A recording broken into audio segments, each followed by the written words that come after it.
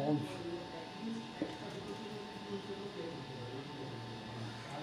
এখানে এই যে Ram not only speaks Bengali and Hindi but he is learning Urdu two, এখানে স্পিক্সটাকে বাদ দিয়ে যেটা করা যায় সেটা হচ্ছে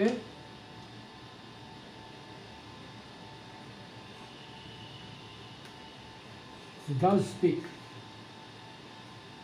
does। Ram not only does speak Bengali and Hindi, শুধুমাত্র বাংলা এবং হিন্দি বলে না, সে এখন আবার উর্দুও শিখছে। দেখো এইখানে আরেকটা ভাবে, এই যে তোমার ইনভার্সন অফ সেন্টেন্সেস, সেখানে আমি আরেকটা জিনিস মনে রাখতে পারি, আমরা বক্তব্য যখন কোনো বক্তব্য জোর দিয়ে বলতে যাই তখন অক্সিলারি ভার্বটা সাবজেক্টের আগে চলে যাবে, এইটা মনে রাখলে হবে। যেমন মনে করো এখানে খুব ঠান্ডা নেই, এখানে ঠান্ডা প্রায় নেই, কি লিখব?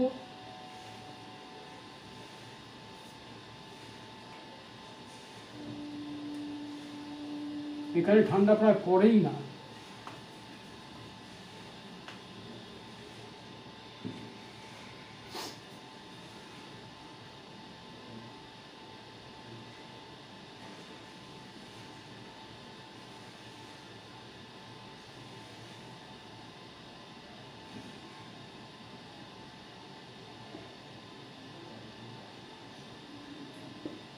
খুব,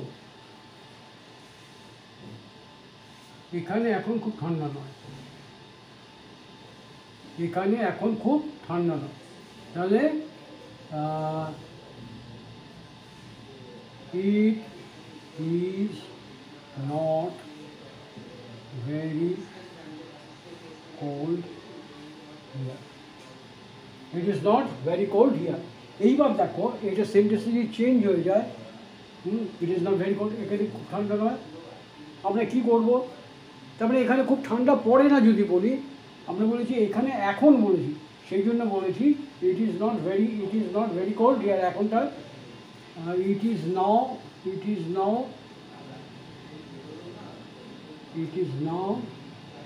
নট ভেরি কোল্ড হিয়ার। কিন্তু এই এখন কথাটা যদি না থাকে, মানে এখানে এই জায়গাটা একটা জায়গা, নির্দিষ্ট জায়গা যেখানে খুব বেশি ঠান্ডা পড়ে না, সেরকম যদি বলতে যাই তখন কি হবে? It is never it is so cold, আমরা বলবো নেভার ইজটা আগে চলে গেছি, আগে বলেছিলাম it is very cold, much cold, it is মাছের বদল আসবে C, never is it so cold. আমরা কি বলেছিলাম? It is not much cold, এই মাছের জায়গায় সো এসছে, never is it so cold, এইটা ইট ইজ, এই ইজটা চলে এসছে আগে, বোঝা গেল? আচ্ছা, এইবার দেখা যায় আর কিছু এক্সাম্পল দেখা যায়।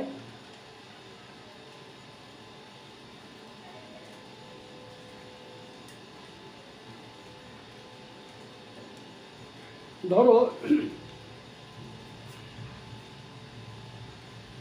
তোমার ইয়ে হয় না, তোমাদের দেখেছো বিভিন্ন কলেজে ক্যাম্পাসিং হয়, ক্যাম্পাসিংয়ে পরীক্ষা, ফাইনাল পরীক্ষার আগে কোম্পানির থেকে এসে তারা ইন্টারভিউ নেয়, নিয়ে সিলেক্ট করে রেখে যায়। কন্ডিশন থাকে কি? তুমি যদি পাস করো তাহলেই চাকরিটা পাবে, হ্যাঁ, পাস করলে তাহলেই চাকরিটা পাবে, তা না হলে পাবে। এরকম ক্ষেত্রে কী হবে দেখো,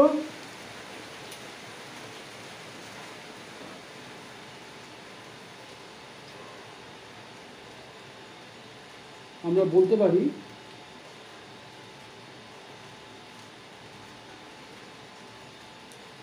তাহলে,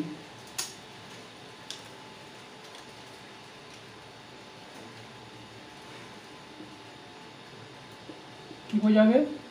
তাহলে, তাহলে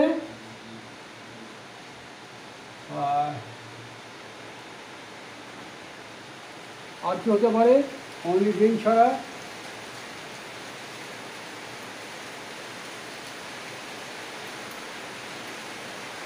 আর কীভাবে বলা যায়,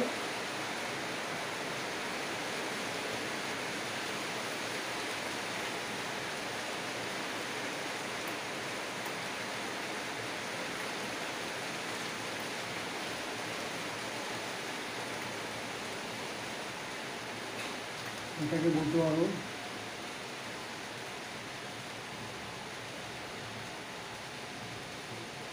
অনলি আফটার, কোনো একটা ঘটার পরে, অনলি আফটার। তাহলে আমরা কীরকমভাবে বলতে পারি, দেখো only after you graduate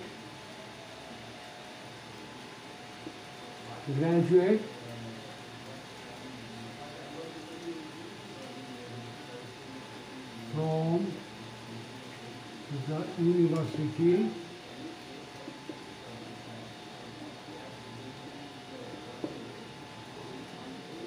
will you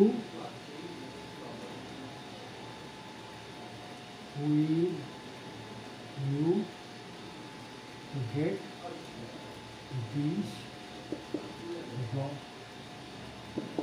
দেখো will you get this job, এইটাই পুরোটাকে যদি আমি বাদ দিই, এইখান থেকে যদি এইটুকু বাদ দিই, তাহলে will you get this job, তুমি কি এই কাজটা পাবে?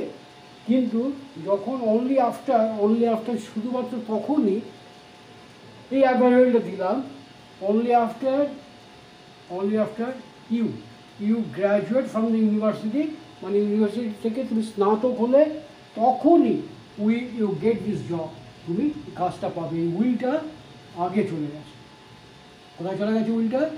ইউ উইল সাবজেক্টের পরে না গিয়ে সাবজেক্টের আগে গেছে, বোঝা গেল? আচ্ছা, এইবার দেখা যাক আর কী কী পাওয়া যায়। এখানে দেখো আর আছে নট আনটিল, এখানে নট আনটিল দিয়েও বলতে পারি। আমার অনলি আফটার যেটা বললাম সেখানে কি বলতে পারি, নট আনটিল। তাহলে এখানে কী করে লিখবো, not until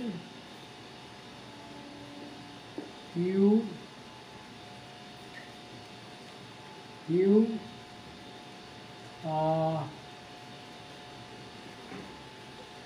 pass the BA exam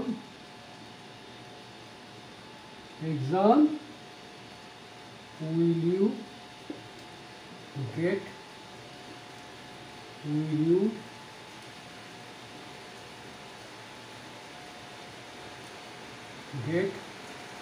this job. তার মানে কি, যতক্ষণ পর্যন্ত তুমি বিএটা পাস না করছো ততক্ষণ পর্যন্ত তুমি এই চাকরিটা পাবে না। Until you pass the BA exam will you get this job, এই কাজটা পাবে না। আনটিলটাই না এসে রয়েছে, ঠিক আছে, বোঝা গেল? এবার দেখো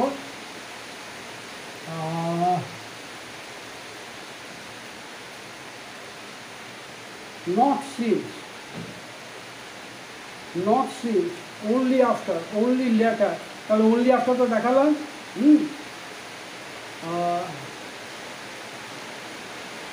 not since দিয়ে কী করা যেতে পারে,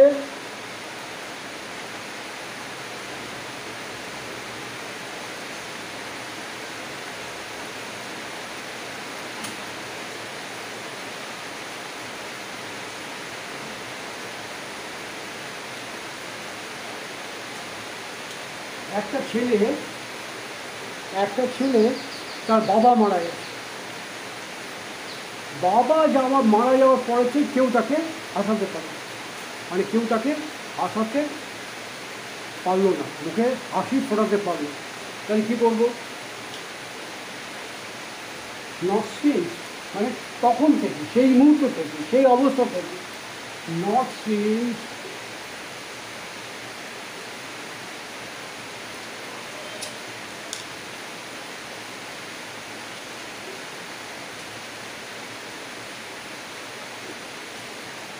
his father died, not since his father died, has anyone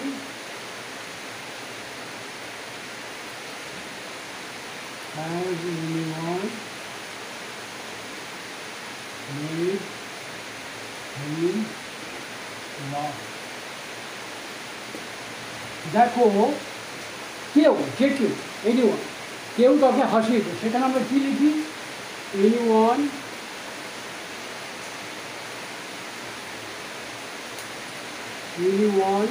বা সামওয়ান, এনিওয়ান অথবা someone has made him laugh, has made him laugh. এই তো আমরা লিখি। এইখানে দেখো এইটা হচ্ছে সাবজেক্ট, তারপরে হ্যাজ টু, তাহলে not since his father died, তার বাবা মারা যাওয়ার পরের থেকেই কেউ তাকে হাসাতে পারেনি, কেউ তাকে কারোর পক্ষে তাকে হাসানো সম্ভব হয়নি, তার মুখে হাসি ফোটানো সম্ভব হয়নি। Not since his father died has anyone made it লাভ, এই যে হ্যাজটা আগে চলে গেছে আর এনিওয়ানের আগে, সাবজেক্টের আগে। বোঝা গেল? এইবার দেখো যদি বলি অনলি আফটার, অনলি হোয়েন, এখানে কী আছে? Only when, only when, only when আমরা কখন ব্যবহার করতে পারি? মনে করো আমি যখন একা আছি তখনই আমি সব থেকে আরাম করতে পারি, আরামটা উপভোগ করতে পারি, আমি রিল্যাক্স করতে পারি, ওর শুধুমাত্র তখনই। তাহলে এটা কীরকম হবে?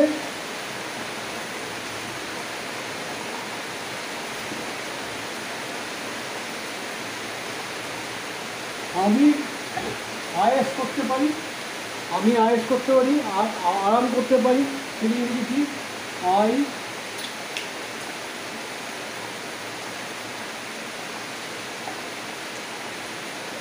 I can relax, হ্যাঁ, মোডাল, তারপরে সাবজেক্টের পরে করেছে, আই এর পরে করেছে। তাহলে দেখো অনলি হোয়েন, যখন মাত্র আমি একা আছি, only when I am alone, যে সময়টা আমি একা আছি তখনই মাত্র, তখন সেই সময়টায় শুধুমাত্র তখনই, only when I am alone can I relax. দেখো ক্যানটা আই এর আগে চলে গেছে, আইটা ক্যানের পরে এসছে। বোঝা গেল? এইগুলো ভালো করে শিখতে হবে। আবার মনে করো বলা হলো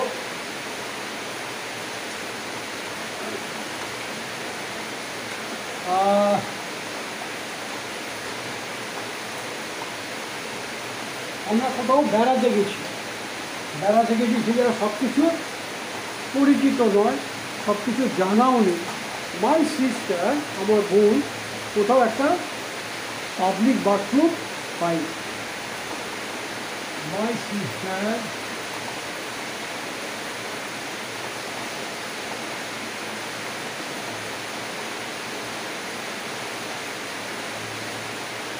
is not find a public bathroom anywhere.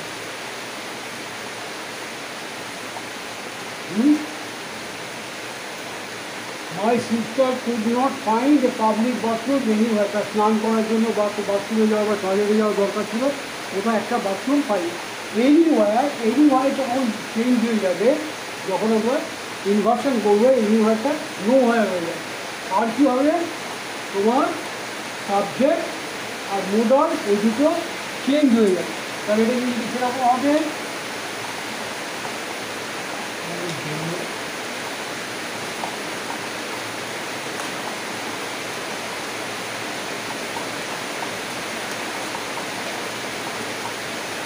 nowhere could my sister could past tense along find the public toilet. Nowhere could my sister find a public toilet. আমার সিস্টার ওটা একটা পাবলিক টয়লেট খুঁজে পাইনি। তাহলে মোটামুটি বোঝা গেল ইনভার্সন অফ সেন্টেন্সেস এগুলো খুবই প্রয়োজন হয়, এটাকে ভালো করে রপ্ত করতে হবে। আমরা মনে রাখবো ইনভার্সন অফ সেন্টেন্স অনেকটা ইন্টারোগেটিভ সেন্টেন্সের মতনই, কিন্তু এর আগে তোমার অ্যাডভার্বিয়াল কতগুলো অ্যাডভার্বিয়াল ব্যবহৃত হয়, সেই অ্যাডভার্বিয়ালগুলো ঠিক মতো ব্যবহার করতে হবে। আশা করি তোমরা কিছু ধরতে পেরেছো, মনে করতে পারবে, মনে রাখতে পারবে। চেষ্টা করো, প্র্যাকটিস করো, প্র্যাকটিস করলে খুব বেশি শক্ত নয়, খুব সোজা।